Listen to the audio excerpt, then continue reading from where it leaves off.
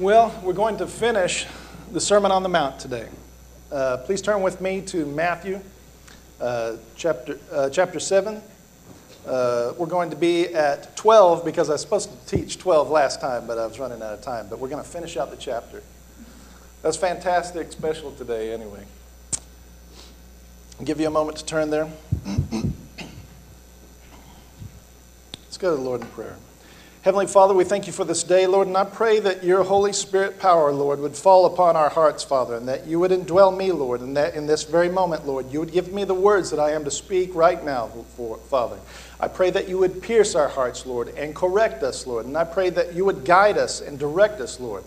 Lord, help us not to be given to our own selves, Lord, but to be given over to you completely, Father, and to hear these words in seriousness and soberness, Father, because that is how they are written, Father. In the name of Jesus Christ, help us. Please help us, Lord, to walk your way and according to your statutes. In the name of Jesus Christ and in no other, I pray. Amen. I remember reading a great preacher one time, and this preacher said that he knew a great preacher who sometimes when he felt like in his call he was getting off track, which sometimes can happen to ministers. The cares of the world can come in and start to choke out things on them, and they have to keep their minds very right. And there are certain passages in the Scriptures that cannot be approached honestly in the emotional content of the way they are written and with the content intellectually that is there unless you have your mind right. And what this minister used to do whenever he would feel like he was getting off of where he needed to be in his head, this may sound kind of dreary or something, but he would go and visit a cemetery. And he'd walk around and he would reflect upon the duty that he has for people. And that as he felt like he has gone forth on a Saturday to look at this as though he were looking over the precipice of eternity, then he would have his mind right for Sunday morning.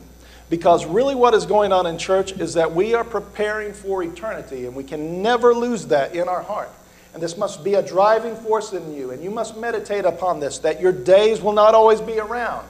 That there must be something in you that drives you, an engine inside of you, which is the Holy Spirit driving you to what is right and to labor with all your heart to love the Lord Jesus Christ with everything. Do not hold back and do not imitate other people in the way that they approach it. You must come according to the Scriptures and no other way. That is why this man would go forth and do this. And every time I think about that, it chokes me up because I think about the times when I have felt like I'm off. But there are times in this nation as well when we need to look over the precipice and ask ourselves, where are we going with what we are doing? And that's just a simple thing. And that's the gospel. It is to save you. It is to save you. It is good news from the doom that the wrath of God is coming. And nowadays we don't like to talk about wrath anymore. And it's disappearing from the pulpits. But it is a reality that we must face. The wrath of God is real because we have a just God. And no matter how you argue it one way or the other, at the end of the day, you must face that you will face God. And that's what we have to do. And one of the ways that we know how we will face God is how we face our brethren. And that's why in 12 it says, therefore in everything, treat other people the way that you want them to treat you. For this is the law and the prophets. It's interesting, historically, this was stated many times before the time of Christ, but it was never stated in this positive way. Normally it was in the negative. Don't do these things to people if you don't want them to be done to you. But Jesus Christ is one of the first times in history we see that someone flips it around and says, no, it's not enough to not do evil to people. What you must do to people is enact with love towards them actively, creatively, imaginatively. See, lots of us think that because we haven't killed someone, we must be good. Or because I haven't swindled someone, I must be good. But we've never thought maybe I should be pursuing the health of another individual, that I would promote their health, not just not kill them. Or another individual, that I should pursue, that they should be flourishing in their life, not just not swindle them. So he meant that it should be active. And this is a force that can only go, the average kind of secular morality is not to do evil. But the morality that comes from Jesus Christ, that is only empowered by the Holy Spirit and by those who have faith in God and have Him dwelling within them, is that they know and they understand that there is something in them that is impelling them. It's driving them. It's forcing them towards that they should actively, not just in some kind of milieu in their head say that they love people, but that they must bear fruit. And that's what he's talking about. Some people have tried to compare this to Buddha, that he has said similar things, or different Greek prophets or anything like this. But Jesus puts it on a whole new level. As we go on through here, he starts to talk about that you must be a doer. You must be a doer. There is no other way.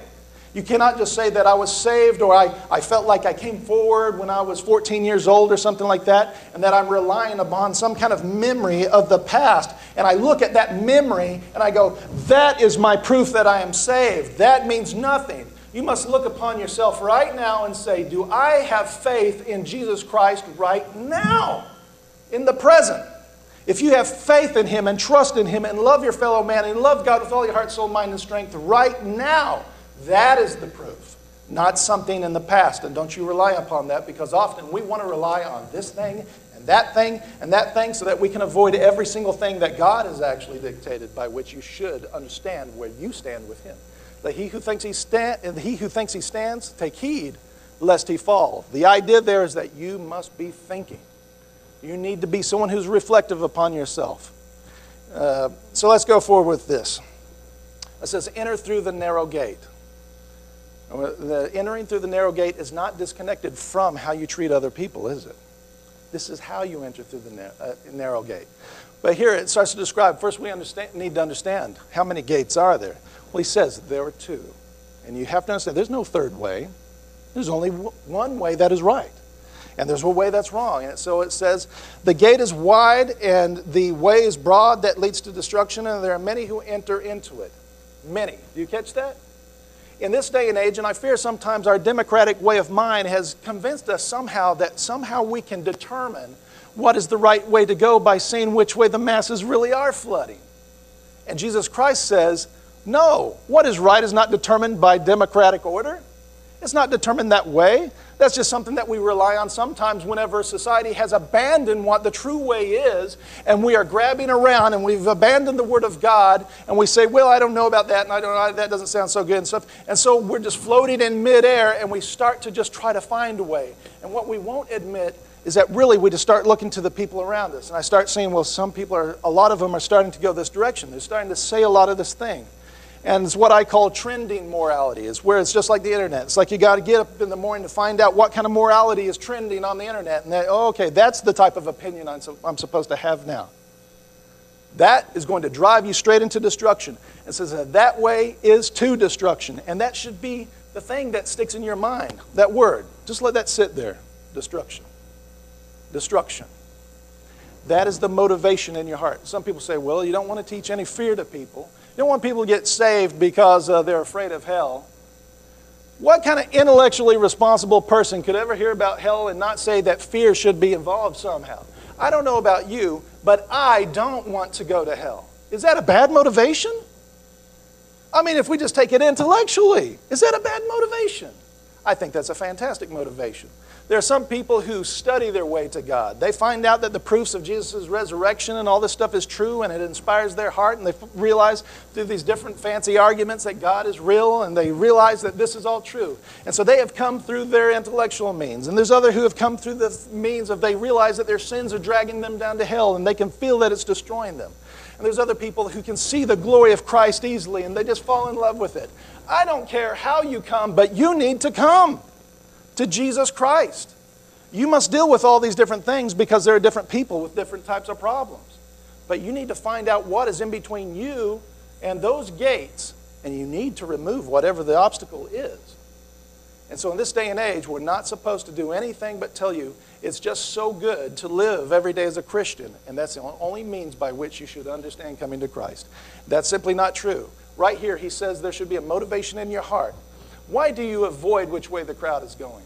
Why do you avoid that? Why do you want to look at this and you see this massive gate? And I remember one day I was driving out to Shawnee, and I looked and I saw, man, there's all this construction. What in the world is that in Shawnee? They're making this road wider and wider and wider and wider. And all of a sudden I drive by, what is it, Fire Lake Casino? I go, oh, okay.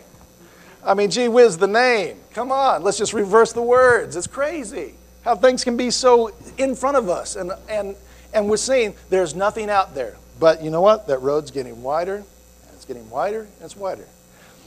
But you know what? Just because something is big and in display, and it seems like the wisdom of all these people have chimed into it, and there's some kind of systematic connection where we're supposed to flock around like geese and go the right direction, somehow through the group, the thing that should be in the back of your mind when you look at the crowd is the word destruction. Destruction. And you never take that out of your mind, ever. Let that be a motivating force in you. You're told not to do that, but you know what? Do that. But what we have here is something else. When you look at it, the gate by which you enter through is always a gate that is very broad. And it's a physical description that is saying that, you know, when you go through a door that's very broad, it's not hard to get through, is it?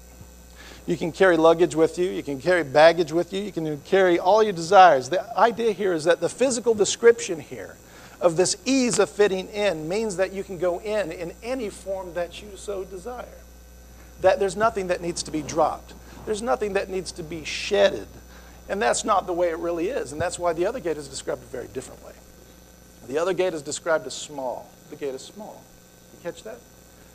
You know who can fit through a small gate? The other day I found out the hard way. Out of my family, who do you think fit through this crack in the gate? It wasn't Daddy. It was Gabriel. And it comes back to me. Who did Jesus say we need to become like to enter into the kingdom of heaven? You know what? You've got to be small. You've got to be small in yourself. You remember when the prophet said to Saul, he said, you know what? You were doing really good. I'm paraphrasing. You were doing really good when you were small in your own eyes. But when you became a big guy, you know what? That's where the problem came in. And you thought that you could defy the things of God. But I noticed that my son could fit through there very easily. He's a very simple individual. I know a lot more than him. I've been to school, all these different fancy things, but I can't get through that gate. You need to become small in your own eyes. You need to have faith like a child. And you need to get rid of all these different things. You can't just come into the way of life carrying everything you have. You must get rid of it. You must get rid of certain desires. You must get rid of certain propensities that are in your heart. You can't just carry them with you forever. And as you go through that gate, it says that the way itself, once you get past the gate, you enter in that way. Then the way that you go is narrow in itself. And so the entire process, and this is the description of your life, once you enter in through Christ, is that the proof that you did go through the right gate is that you are still on that same path. If the path that you were on is broad, yet you claim that the gate that you went through to get on that path is the narrow gate, you're insane. You're on the wrong path. Because the path that is broad describes the type of gate that you came through. You came through the gate to destruction. And you're just on your way. But if the path that you are on is the narrow gate, which means that you are to come through Christ alone and you live by virtue of His commands, and you live by virtue of coming to Him and discipling yourself underneath Him and shedding away all that sin that besets you and the burden of weight that's pressing down on you, dragging you down to hell, and you begin to shed these things from you because the glory of Christ gives you the freedom from sin. And He starts to tear these things from you, and you start to walk, and the path that you see yourself walking on is narrow. And it has been narrow for quite a way. And you know, it might be getting more narrow all the time. By the fact that you're on a path that is narrow, it tells you what gate you came through. You need to judge yourself at this moment. When a preacher has told you, look at your path. If your path is the broad way that everyone's going on towards destruction, if it looks like those who are going towards destruction, you never went through the right gate. You never went through it. You never did come through Christ. But you tell yourself that you have. You may look like the wheat, but you're chaff. You look very similar. And maybe we can't tell it, and it's hard for us in our little stupid human minds. We can't always find out who's who and what's what. And sometimes by the end we don't know. But God will never be fooled. You can't play a game with God. Anyway, but He turns to something else that's related to this. So that's the way of life, and that's what you remember. The motivation for this type of gate and this type of path that you're on, that carrot that dangles in front of you, what is it? The same thing that you need to run from is destruction. That stays in your mind.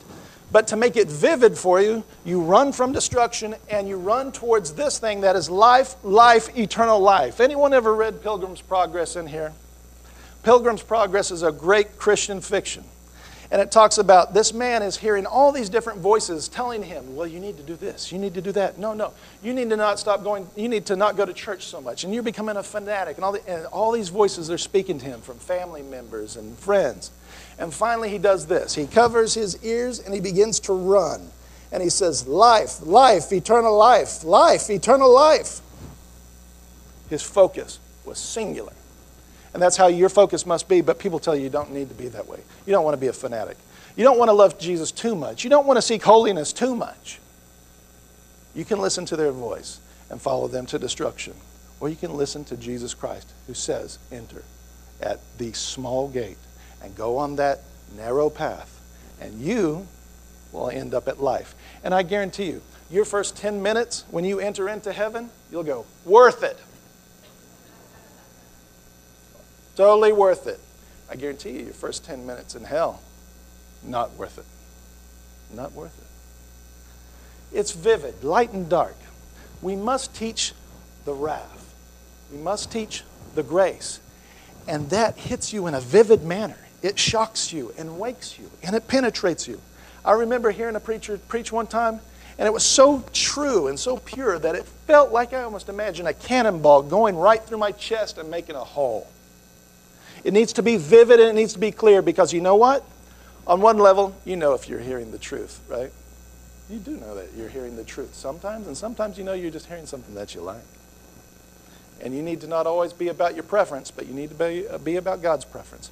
And that's why he gives you a warning about who you listen to as well. And he says, beware the false prophets who come to you wearing sheep's clothing. Inwardly they are ravenous wolves. One thing I know is that wolves in real life don't actually wear sheep's clothing. But you know what?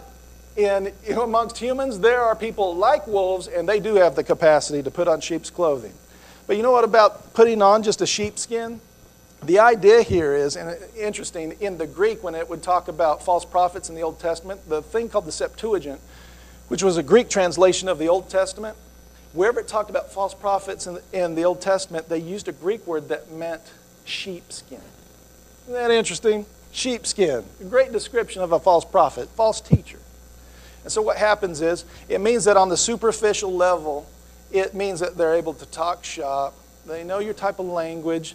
They know the kind of things that you like. They know the way to get you to trust them and things like that. But you know what I also know about a wolf? They can't stay looking like a sheep for very long because they're hungry. They want to destroy you. And that is their ultimate goal. They want to bring you down, and they want to bring you down to destruction. Because that's their whole thing. They want to devour you. That's the main thing that they want. But you can't see it because you're looking at the surface. You're looking at the superficial things. When it comes to spiritual things, you need to put on the whole armor of God. You need to put on the helmet of salvation, and you need to get serious, very serious, and look beyond the superficial and look into the depth. And one thing I know is that a wolf wants to feed himself and not feed the sheep. So you need to ask yourself on those that surround you, and also about yourself. Are you someone who desires to feed the sheep, or do you desire to devour them? And that they are nothing more than an object, like some kind of juicy cheeseburger by which you satisfy yourself at their misery and at their destruction. Because that's what a false prophet is. They have no desire to feed you. But they do have somehow they want to use you to devour you completely. It says, but it shouldn't overcome you, because as a Christian you should know these things. Because Jesus has just taught you what the law of Christ really is. He just went through the Sermon on the Mount. He told you what righteousness is. And he's making a reference right here to the wolves in sheep clothing who are called the Pharisees at the time. And he's looking at them. He said, they look the part, they play the part, they walk around in the temple, they talk about the Torah. Aren't they the right thing? And he goes, no, they're not. You have to look deeper and compare what they are doing, how they were living, and what they were saying with the word of Jesus Christ, with the Scriptures. And if that doesn't line up, you should already know. But your own desires have a bent towards false prophets because your desires are evil. That's why.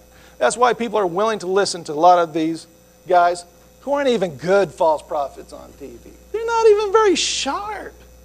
What are they going to do when the big false prophets come out of hiding? If they're fooled by these guys, it's going to be bad, because these guys are a big joke, I think. So, but what happens here? He says, you know what, you should be able to know them, and here's how. He says, you'll know them by their fruit. No, they're not trees, but let's take a look at this. He says, you don't gather grapes from thorn bushes, and you don't gather figs from thistles, do you? He says, so then, every good tree produces good fruit, and a bad tree produces bad fruit. And a good tree cannot produce bad fruit, and a bad tree cannot produce good fruit. Okay, so here's how we do it. You can't just look at the bark and tell what's going on. That's a surface thing, right? You can't just examine the leaves and think you're a scientist and know what kind of tree this is. Ultimately, there is no way you can be fooled, because I'm not very good at looking at trees to find out what they are.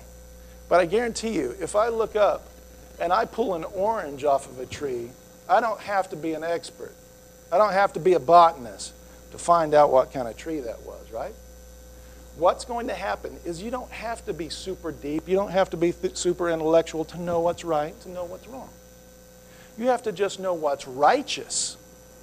And if you know the Word of God, and you simply look at it, and you know you are supposed to do to others as you want them to do to you, and you know that righteousness is how it should be, and you should not be a hypocrite and all these different things, it becomes very easy.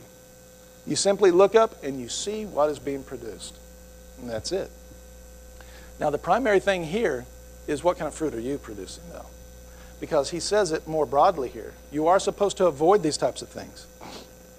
He says every tree, not just the prophets who come to you, not just your teachers, but he says every tree. So that's a reference to everybody.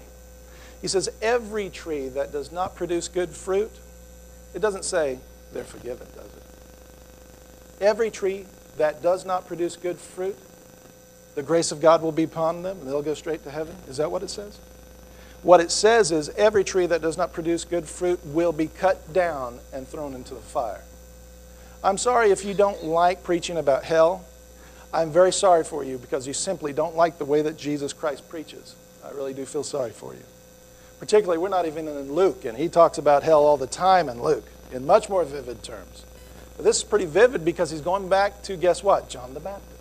And John the Baptist, when the Pharisees and the very guys who Jesus is talking about came to John the Baptist, and they're trying to trip him up and ask him who he is, and they're just wanting to get him in trouble like they always do, because false prophets want to tear down the real prophets all the time. So John the Baptist says, you know what? You need to bear fruit in keeping with repentance, because the axe is already laid at the root of the tree. And the imagery there is obviously a guy who has a tree that doesn't produce fruit, he's going to chop it down. And if you don't produce the right fruit, he's going to chop you down and be thrown into the fire. And Jesus is seconding up, he's shoring up what John the Baptist had already said. And he's saying it's all about what you do. Well, you say, preacher, but you're not saved by what you do. You are absolutely correct. But you know what? I know if I am saved by examining my own works. Like I always say, I can't judge you, but I recommend that you seriously judge yourself. And we look at the works of sin in the Scriptures. The works of sin is things like lust, anger, all these different things, sexual sin, pride, all these different things, trying to tear people down with your tongue. It says that the tongue is on fire of hell. We rarely really look at whether or not we really do treat people the way that we want to be treated. I remember one day I was hearing someone saying they were going off on a huge rage about racism. And the whole time I'm sitting there going, I know personally that the way they met their husband was by stealing him from another woman. So they were waxing strong about one sin, not waxing strong about their own sin. And that's what we all do. It's not just this person. We all do this. It is very hard to be confronted with your own sin. We simply don't like it. And it's actually halfway entertaining to talk about other people's, right? Right? But that's sad. Somehow it's not very entertaining to look at your own, though. You must be someone who looks at your own fruit as well.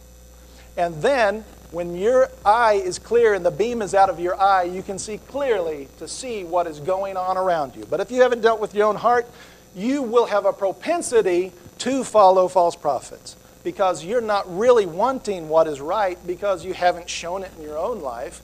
And so if somebody comes to you and starts preaching to you another doctrine, and they live according to that other doctrine, and it is somehow letting you know what? You can sin.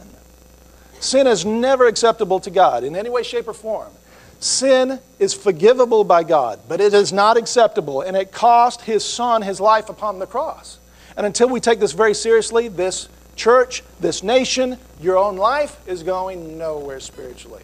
And you wonder why it seems like God's so far away. Well, it goes ahead and it says that they will be thrown to destruction. And it says, but you know what? Not everyone who says to me, Lord, Lord, will enter the kingdom of heaven, but he who does. Do you hear that? He who does the will of my Father who is in heaven will enter in. Doing. Your faith must produce works. It must produce works. And it says, you know what? On that day, many will say to me, Lord, Lord, did we not prophesy in your name? Did we not cast out devils in your name? And in your name do many miracles? And he said, I will declare to them, I never knew you.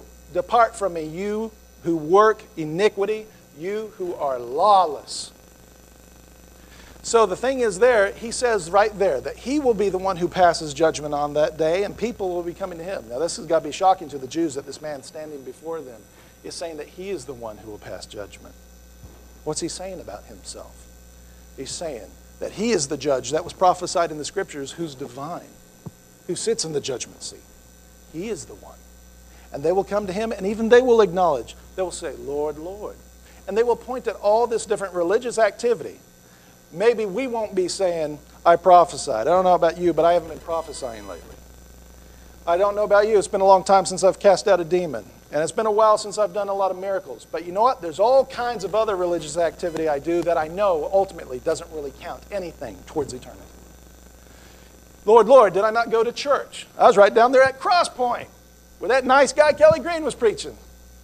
No, that doesn't count for anything. Lord, Lord, I had the shiniest shoes in the church. It won't count for anything. I was involved in this activity. I did this. I gave to the poor. All these different things, utterly meaningless on the day of judgment.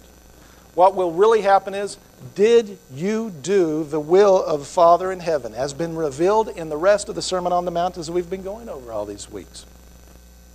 Did you do it? Did you do it? And he'll say, basically, I would have known you. I would have known you by your fruit. I would have known that.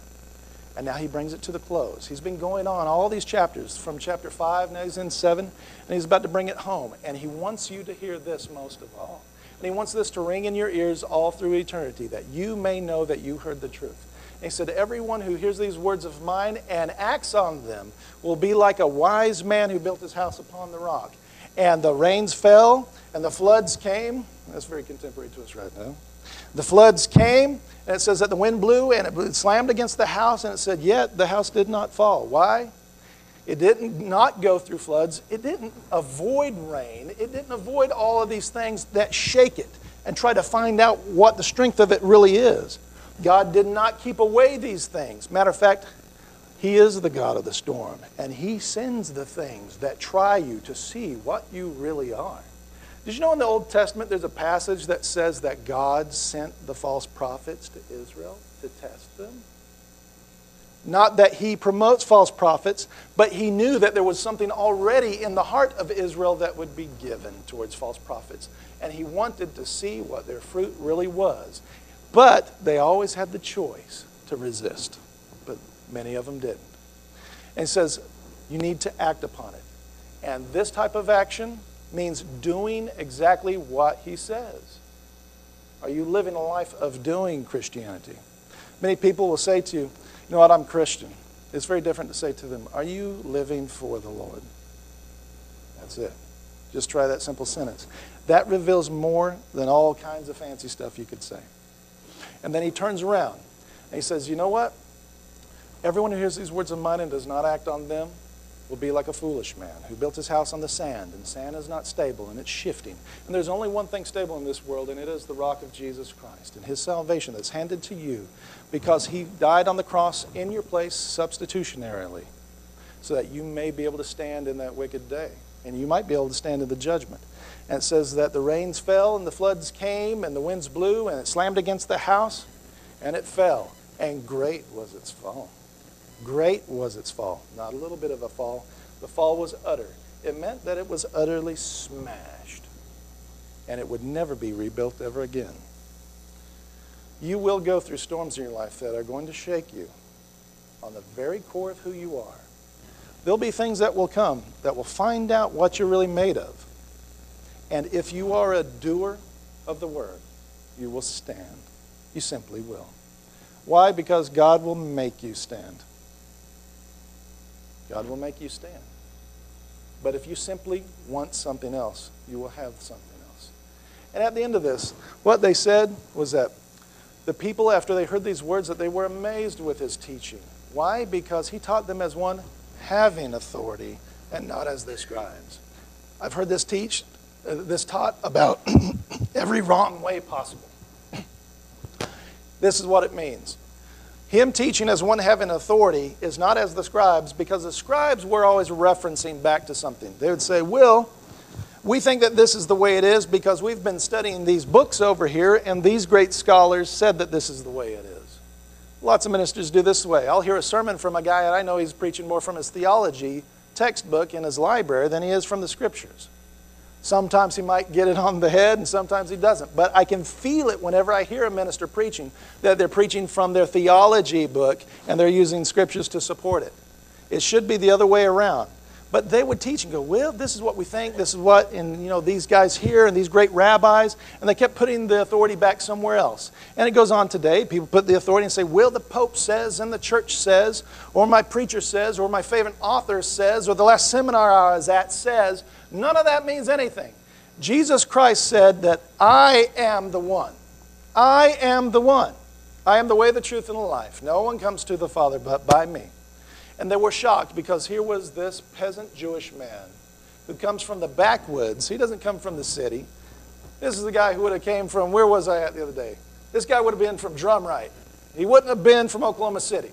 And they can't believe that this uneducated guy from the sticks comes in, and it says that it sounds like he's talking like he's God.